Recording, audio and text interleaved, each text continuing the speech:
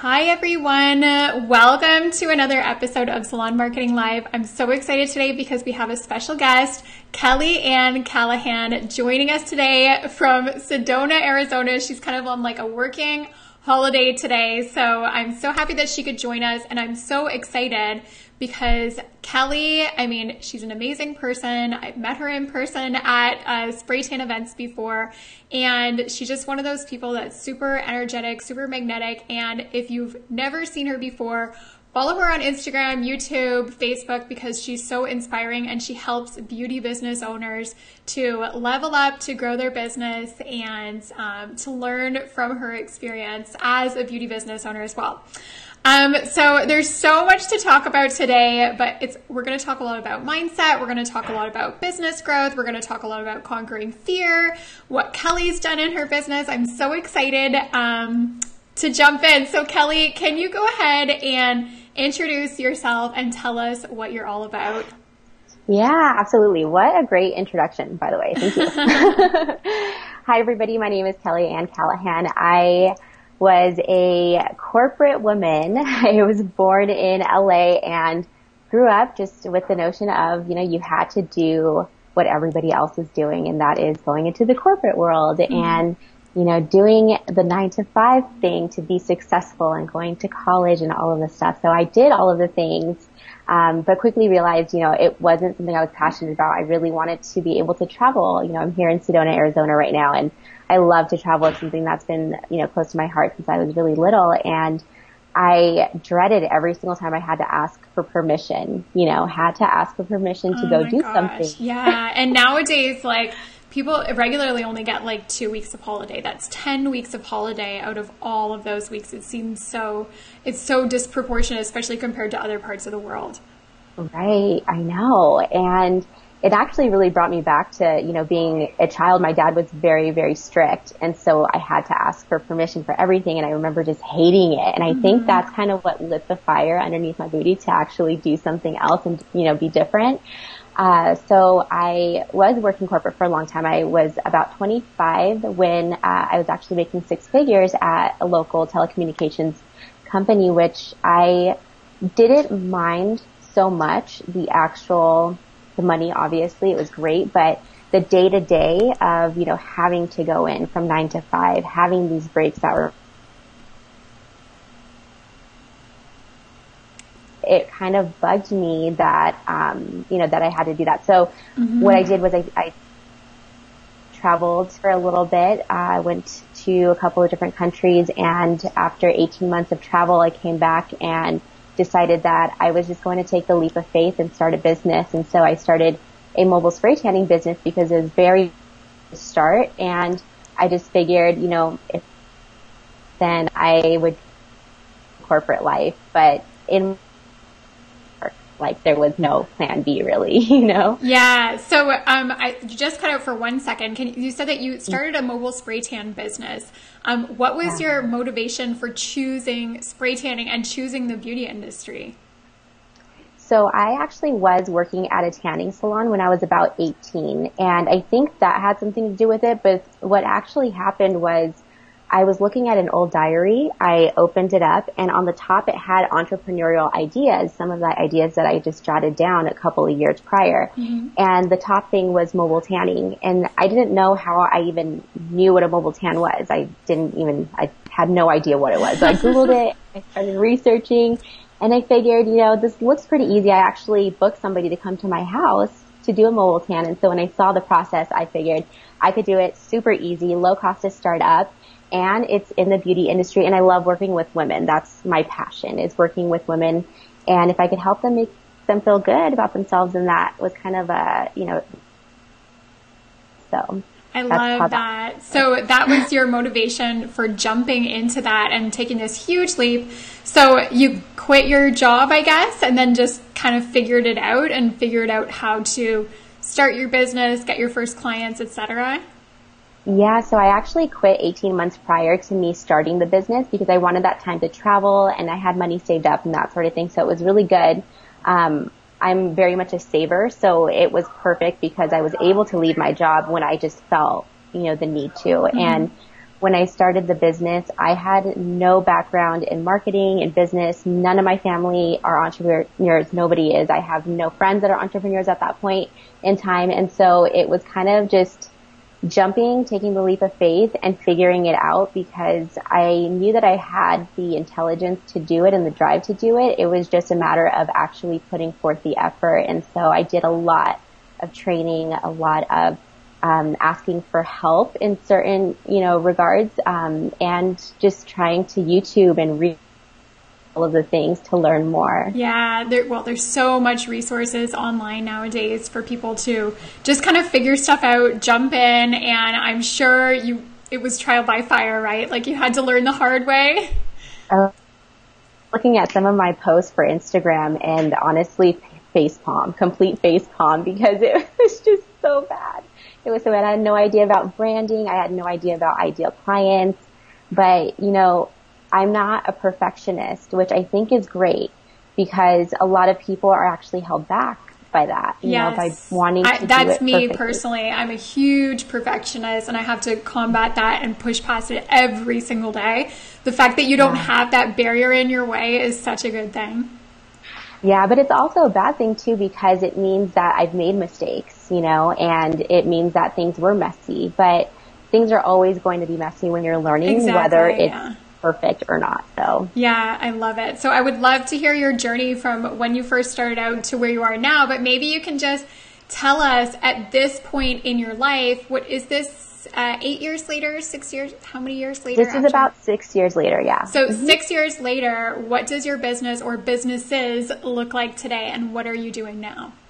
Yeah, it was very interesting to see the growth and the process being an entrepreneur and tapping into and understanding that as an entrepreneur, you could literally create anything, right? So I decided that I was going to look for problems that our sunless industry had.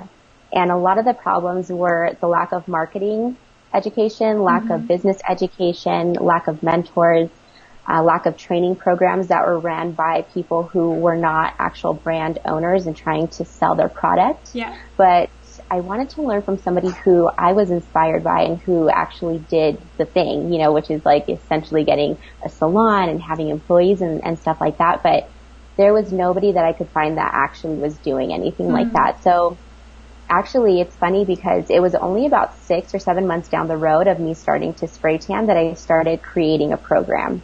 And that was a spray tan training program geared for people who wanted to start a business. So that was going to go over the technique, unbiased solutions reviews, unbiased equipment reviews, talking about business, marketing, operations, and really helping women, start the process of becoming a business owner. Yeah, because I so had really to 360. Yeah. So I just went on the flip side and just wanted to help women do that. And I found that to be a lot more fulfilling for me, because it wasn't just I'm spray tanning someone and helping them feel better about themselves. It was actually impacting their lives. And so I really started focusing on that. I love that. That's awesome. So essentially you started your training business, you started impacting the lives. You said in your bio that you sent me over, you said you've trained more than 1,000, several thousand women to do this kind of business that you've done. You've gone before them, you've made your mistakes, you've learned from them. And what else are you working on these days? Like, what are your projects, your businesses, your passions, etc.? Yeah, so my whole goal in life is to be fulfilled. My whole goal is to be fulfilled, and what that means to me is creating impact and connection and love in everything that I do. It wasn't always like that. I was really in it for the money in the beginning. I was just like trying to figure this thing out and really sustain a business. And as I started growing, I started realizing like money didn't really make me happy. What made me happy was actually impacting the lives of others and helping other women grow into this confident role of becoming a business owner. And so now it's, we still have, Slay Beauty Bar is actually the salon that I ended up opening after about 2 years of, doing mobile tans and renting out of the salon. So I got my storefront. And then I also started doing live events. So Slay the Spray is one of them. And that is me basically going around the U.S. and Canada and helping women in groups so that way they can learn how to spray tan and learn about marketing and mindset. Mm-hmm. And aside from that, I'm also doing a podcast. I'm the host of Wake Up to Level Up podcast and the live event, which is more geared for marketing and mindset stuff because I'm starting to veer in that direction of spirituality, mindset. Yeah. And it's very holistic for you. I've seen I'm going to be on your podcast after we're finished recording this and I cannot wait. But I've watched your videos, I've listened to your podcast, and I know it's not just about business strategies and business tactics. A whole lot of it has to do with the mindset part and where your head's at and how that translates into your business growth, not just in terms of how much money you're making, but also, like you said, how fulfilled you are, which at the end of the day is why most of us end up going into business, not just for the money. Right. Yeah. Right. And since I made that shift, it's crazy because you become so much more passionate about what you do. You become so much more intentional. And money is the byproduct of that. Yeah, definitely. So, guys, I just wanted to put a quick pause in this for 1 second because I'd love for anyone watching to jump into the comments, say hi to Kelly, and tell us what kind of beauty business you have and where you're located. Because I'd love to see who's on here watching with us. And so jump into the comments real quick. Just introduce yourself, say where you're from, where you're watching from, and what kind of beauty business you have, because we'd just love to say hi to you. Yeah. Okay, so Kelly, you help and you mentor, you coach, and you educate beauty business owners.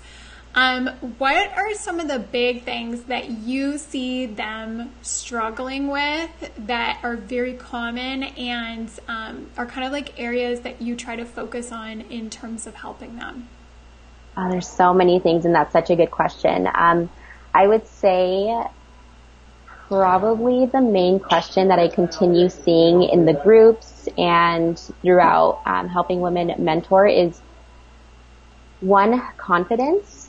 Even though they don't directly say it, they won't say I'm not confident, but they will say it in other ways. And so circling back to what their actual fear is, or the thing that they need to work on most is typically confidence. And then also, that's kind of linked to that is the fear of not really knowing what they're doing. And so a lot of the times they won't be consistent. They'll do self-sabotage, without even knowing it, which is, just not doing the work that they're supposed to be doing, not being consistent, procrastinating, doing work, half-ass. I don't know if I can cuss on you. Of course. Yeah, of course you can. Okay, cool.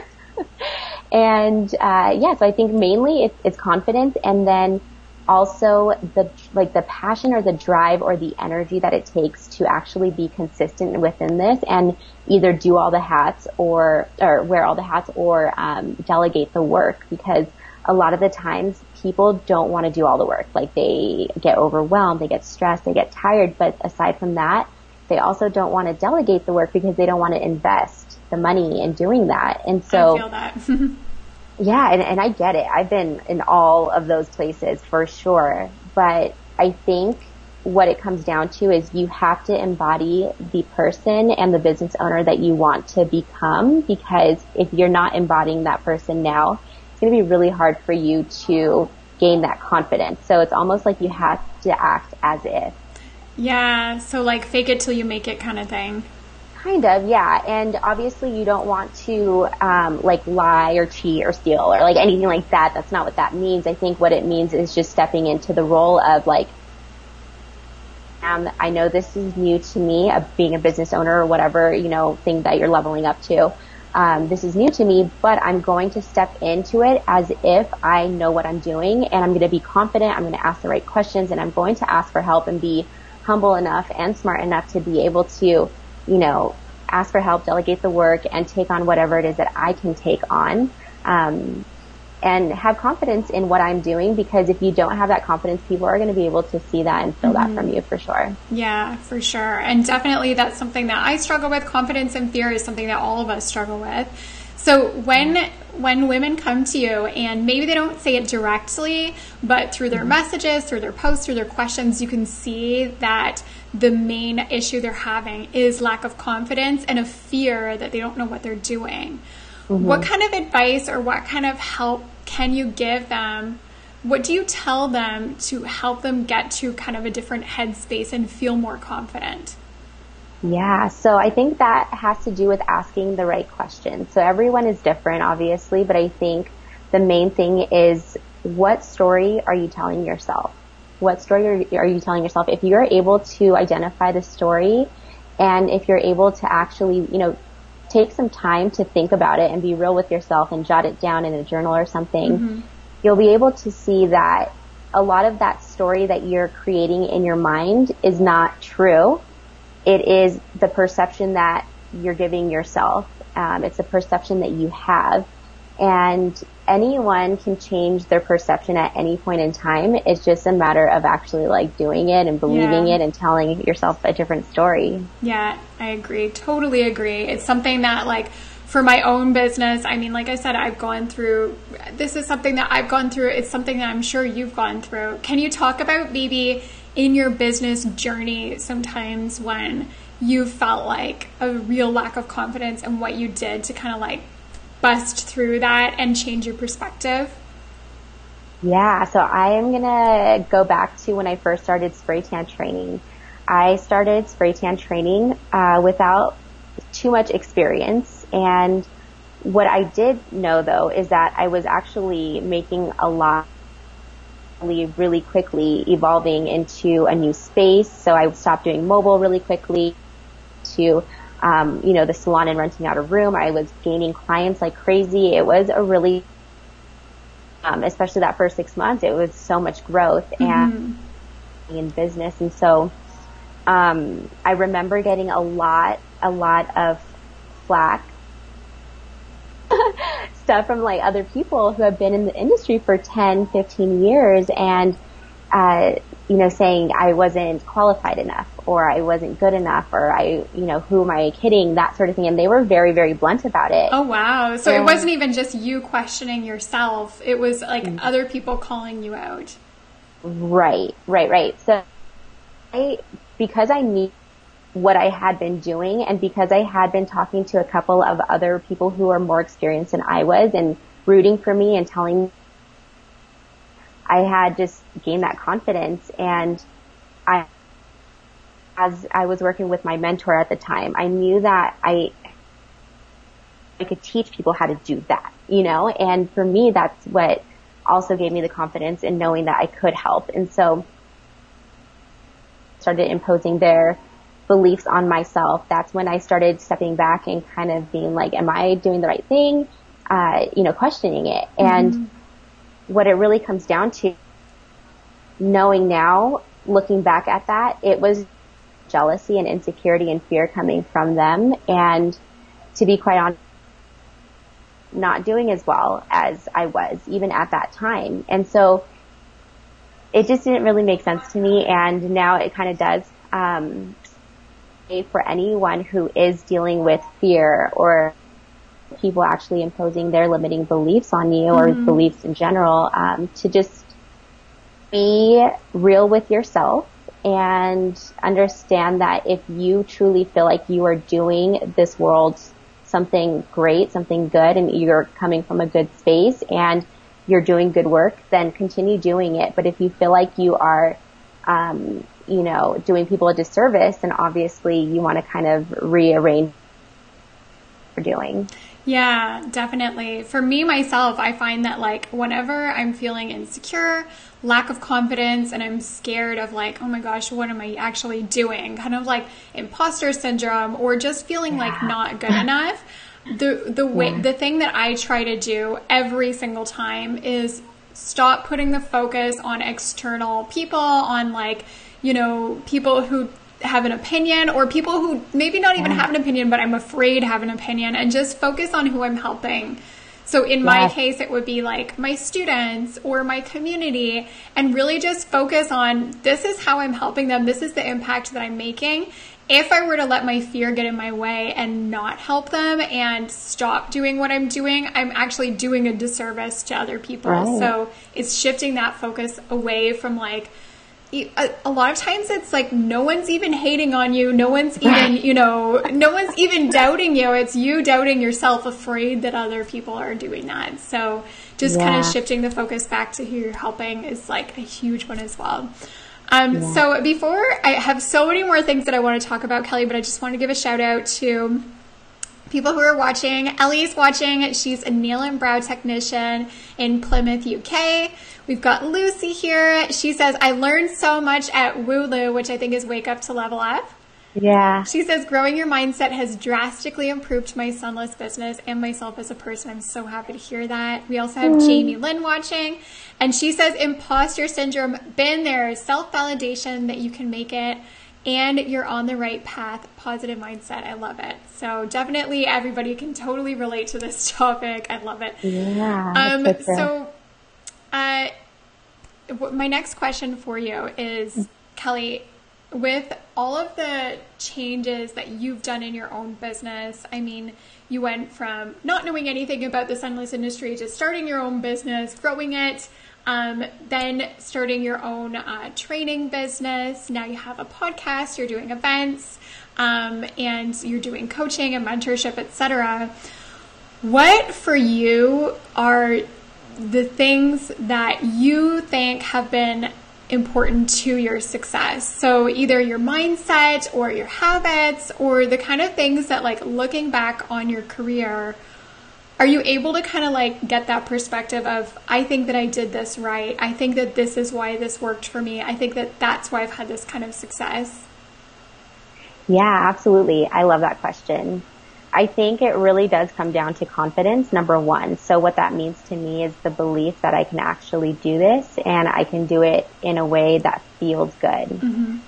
I also feel like another thing that has helped me is drive. I've just had like a natural passion and drive to make things work. And I think that comes from not wanting to go back to corporate life and also to be able to prove to myself that I could actually do it. And like you mentioned earlier, stop looking for external things to validate me. I just need to validate myself. And for me, a lot of that confidence and that security and that love and that,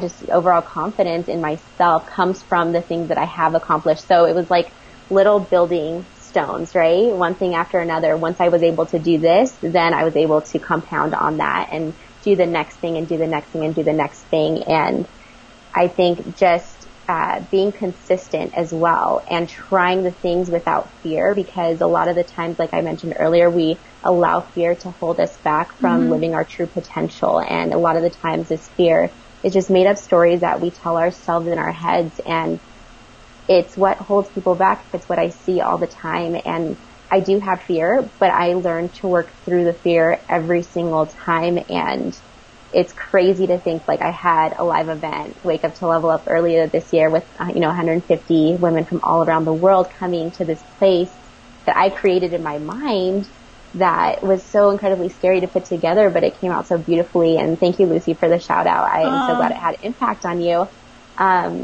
It's just crazy to see within 5 or 6 years how you can expand and grow into like a whole new person. So. Yeah. So how did you decide when it was time to jump onto something new or let go of something and try something new? Like, I'm sure we all have so many business ideas probably in our heads of like, I could do this or I could do this, but how do you know when it's actually time to move into that new thing? Yeah, it takes time to learn that, actually. It takes a lot of time to figure things out when it comes to not doing all the things. Because if you're creative like me and kind of have ADD a little bit, like you want to do everything. And that's how it was in the beginning. And in the beginning, I found myself just no boundaries, burnout. It was horrible for the first couple of years. And as I started to grow, I realized, let's focus, like you had mentioned, on impact. How is this going to impact the people that I'm working with? And what is my overall vision for my life? And so, with that, I've just been able to kind of figure out and tap into my intuition and be real with myself as far as what is it that I want to create, not only in my business, but also how do I want to feel on a day-to-day basis, and what do I want my life to look like? Yeah. And so when I have that vision in my mind, it has allowed me to really dig in a little bit deeper to figure out, is this product, service, thing that I'm trying to create or do, is this serving my overall goal, or is it not? And if it's not, then I let it go. And if I feel like, ooh, I'm dragging my feet to do this thing, if I don't want to do it, I know that it's time to either delegate it or let it go. Yeah. And the things that kind of come to me that I'm like, oh my gosh, this is such a good idea. I'm so excited about it. I really, really want to do it. Typically, like, I could just feel, I know I'm very intuitive within my, for myself, and I will take that leap and I will take that action, even if it's scary. I will do it because I'm so excited about it. So. Yeah, that's awesome. Yeah, being excited or even like that nervous energy is usually a way to kind of know that you're going in the right direction. Like for me, for example, doing video. I love doing video. I was so nervous about it, but before I started doing all these live videos, I got really excited about it, thinking about it, and I just knew, like, hey, I think that this is kind of the direction that I should be going in, and obviously it's made such a big difference for my business too. So yeah, and you're so good at it. Oh, thank you. I used to work at a TV station when I was in high school, and I always wanted to work in television, always. But, I went into marketing, like my life took a different direction, but I kind of always had that in the back of my head. So one way or another, I was able to get back into doing video and that kind of thing. So it kind of snuck back in. So good. So you talked about, okay, I know which direction to go in because I look at my vision for my life and I see, okay, this new project or this new business that I want to work in, it fits into my vision for my life. How do you get that vision for your life? Like, how do you know what you actually want? And has that been kind of a struggle for you? Because I feel like so many of us kind of just go with the flow and see what happens and not really take control of our lives. So how do you create that vision and know that that's the life that you actually want? Yeah, so it's always evolving, right? Like your vision's going to change. Your interests are going to change. You're going to change. So it's always evolving. But I think the biggest way that I've been able to tap into that is through visualization exercises for me. That has been really, really powerful. And also within the last couple of years, I have really tuned into my spirituality and started meditating a lot. And along with that, I've had some really tragic things happen within the last 2 years or so. And with those pains that happen and those tragedies that happen, I think that you're able to humble yourself a little bit and you start to realize that this life isn't all about the hustle and grind, and it's not all about work. It's not all about just doing the things that you're supposed to do because society and everybody else is telling you to do it, that you can genuinely have free will and you can create a life that you truly enjoy. And a lot of and this actually reminds me of what you had just said about wanting to be on the news and stuff like that or on TV, circling back to when you were a kid and remembering the things that you loved, because a lot of the times we don't lose those things that we love as a kid. We just forget about them.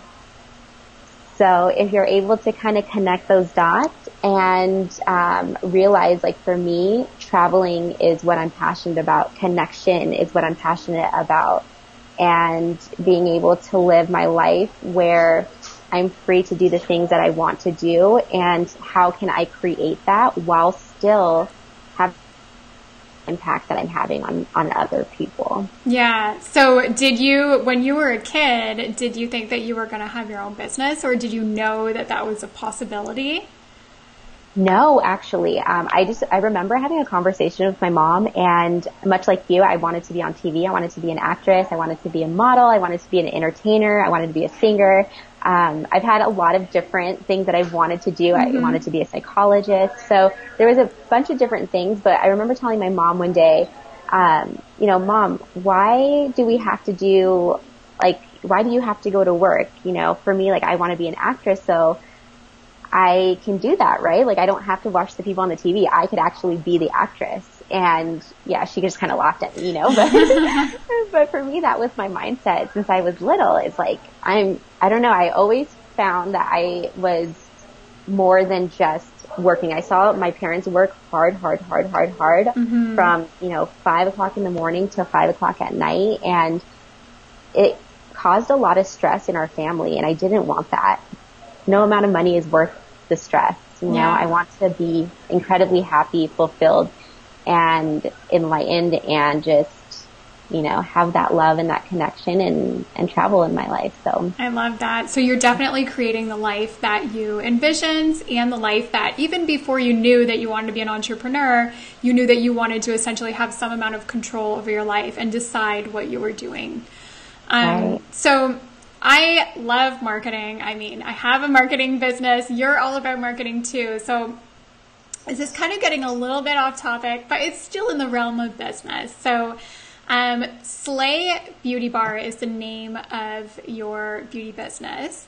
Can you tell us, like, in the past 6 years since you started it you grew it to where it is now, can you tell us, like, marketing wise or kind of like branding wise, or how you talked about your business, can you tell us what you think were the things that made it successful? Like, maybe what were some of the big lessons or important things that you've done to build your business beyond the mindset? And we're kind of like getting into the nitty gritty thing, which I love hearing about too.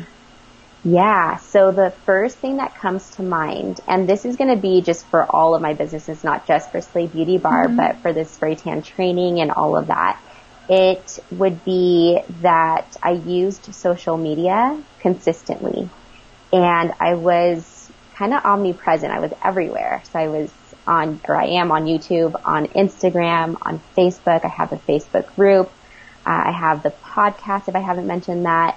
I am constantly producing content and constantly showing up almost every single day. And it's not because I don't have to do it. It's because I genuinely like to do it. Yeah. So that is one thing that I would say for sure has helped the exposure.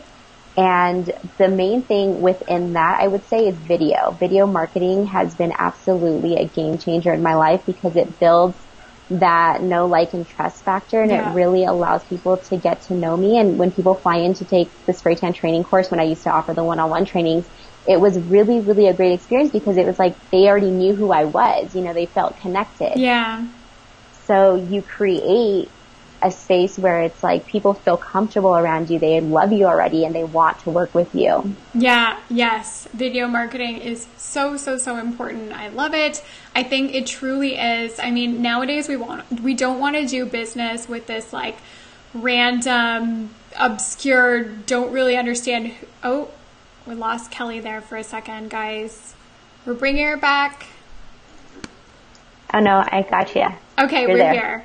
So sorry about that. I was just saying that video is so important because nowadays we don't want to do business with this like random, obscure kind of like far away business that we don't really understand the people behind it either. We really want to do business knowing who are the people behind the business more than like the official brand or anything like that. And I find that video is the best way to do that. Yeah, I love it because it's funny how a lot of us are very disconnected because of our phones and, constantly scrolling and stuff like that. But when I got my YouTube channel and when I started producing content that was helpful to people, like I always think about solving the problem that my clients have. So for those of you guys who are watching that are like, video, how do I do that? Or what kind of content would I produce? Think about what your clients are Googling. So for example, why do spray tans turn orange or whatever the case may be. And then you can create a video based on that explaining, how DHA works possibly and how not to turn orange. Yes. So much space to create like educational content too. It's not just about like doing the beauty services, it's also people want to understand them. They want to feel like they're working with someone who is the expert. So video is also a great way to kind of like brand yourself as the expert there too. And it's so fun. Yeah, and it's fun. I mean, it takes a little bit of time to get used to. I mean, for my own journey, I started doing weekly live videos starting in January. Speaking of consistency, I started doing them in January on a weekly basis, and they just get easier every single time. But to get the confidence to go on video was definitely like, it was not that easy. So also that reminds me of a question I wanted to ask you, Kelly. You mentioned consistency in your marketing and in your business a few times. Can you talk about how you've developed that consistency, either by like the habits that you do or some of like, can you give some tips for what consistency means and how you can actually develop it when you're maybe not feeling so confident or so sure of what you should be doing on a regular basis? Yeah. So for me, it's a little bit different than I think a lot of other people, from what I understand. A lot of people are very strategic and very organized. I'm not so much. I'm very much like a free flower. I have deadlines for things and that sort of thing, but what I go off is my feeling. So if I usually honestly wake up between 3 o'clock in the morning and like 5 typically. It's every single day? I don't know why. Every single day. I don't know why. It's insane. But usually in the mornings, I feel so energized. Like that's when I know I'm in alignment. I'm in flow. I'm feeling good.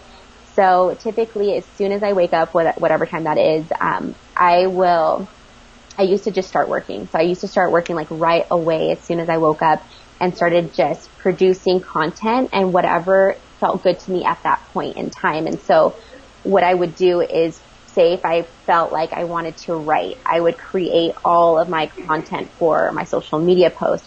Or say I just felt like I wanted to do videos, I would do all the videos, like 4 or 5 different videos, outfit changes and all of that stuff. If I wanted to record my podcast that day, then I would do a couple in that one day. And so it just varies off of my energy. Typically I'm a very energetic person for the most part. But what I will do is I will allow myself to, on the, contrast to that is to allow myself to just hang out and be and chill and like not do the work when I don't want to do it, because I don't feel like I'm my best creatively speaking when I'm like that. So I kind of base it off of my energy, and that's been working for me for the last 5 years of just being consistent. That's awesome. That's probably comes from the fact that you're not a perfectionist, and also it seems to me like you kind of have this innate confidence in what you're doing as well. You seem like a very confident person. I mean, you've probably had to jump your own hurdles and everything like that. The reason I'm saying that is because for me, my content creation process is like the exact opposite. I mean, I write blog posts, I do videos, I write ebooks, I create a lot of content. But I have to be extremely disciplined about it. It doesn't, for me, it's not one of those like natural flow. I wake up and I just kind of do it. I'm one of those people, probably because I'm a perfectionist, I would procrastinate, and that's why I have to put a very strict schedule on myself. Yeah, I think for me, I really love being creative. I love allowing myself to have the outlets that I do to produce content. So when I'm so driven and passionate and excited, like I have to do it right then and there, because that's when it's going to be the best and most authentic. I love it. Yeah. So, that's amazing. I love the consistency thing, because we really have to show up on a regular basis, whether that's through videos, whether that's through emails or podcasts or blogs or on social media. It's all about connection, and the best way to get a connection is through being consistent in posting and creating content that helps people create that relationship with us. Yeah, and it gives your clients an idea of who you are and that they could trust you because you are showing up consistently. Yeah, so, I totally agree. So Jamie says here, Jamie Lynn is in the comments. She says, I'm a licensed home salon owner, 6 years and growing. It's called Seriously, her business, 13 years in the hair industry. Yeah, I love that. Breaking down the stigma by supporting others who want to create want to create a professional home beauty business, marketing my experiences with empowerment. So thank you so much for showing up in the comments, Jamie, and letting us know about your business. Okay. Final question that I had for you, Kelly, and the reason I'm asking this is because it's something that I'm trying to work on in my own business, is about goal setting. So we talked a little bit about visualization, about generally visualizing where you want your business to go. But one thing that I struggle with personally is setting both short and long-term revenue goals and kind of just like creating those projects to get to that goal. So can you talk to us about maybe what are some of the goals that you've set for your business? You don't have to share revenue goals, but maybe like long-term where you want your business to go goals. And what has been your journey and kind of like creating goals for yourself? It's such a funny process because while I have this vision of how I want to feel and what my life to look like, it is impossible for me to think very, very clearly about 1 year, 3 years, 5 years down the line because I know things change so rapidly for me. And I feel like the way that I've been able to continue to grow my business, financially speaking, as well as just like grow as a person and that sort of thing is one, like you said, visualizing the, amount of money, for example, I want to make per month. So I break everything down. So say, for example, this is how it happens in my head. So for a year, I want to make X amount of money. Then I'll break that down into months. Then I'll break it down into the weeks. Sometimes in the beginning when I wasn't creating that much revenue, I would break it down to the day even, just to kind of have an idea of how much I needed to make per day. So now what I do is I just break it down year, month, and then weekly. And it's really crazy because I will set these really insane goals for myself that, I mean, I believe I can do it, but it's like, it gives you like that anxiety, almost like it's exciting and scary. And so I'll do that, and literally almost every single day, my meditation practice looks like 30 minutes of meditation when I wake up, and then about 10 minutes of visualization, more or less. And I will envision what that feels like of making that much money. And so it's kind of like very woo-woo, but it has worked for me, and I've been able to make really, really crazy leaps financially by doing these exercises on a consistent basis. And I think more than anything, it's one, the belief that, you can achieve that amount of money in whatever time period. But also, it's funny because when I am visualizing this, I imagine like, what am I going to do with that money? Because obviously if you're just wanting it to hoard it, like there's not really much emotion behind that. Yeah, but it's that's like, true. What kind of, impact am I going to have? Like, what kind of growth can I have?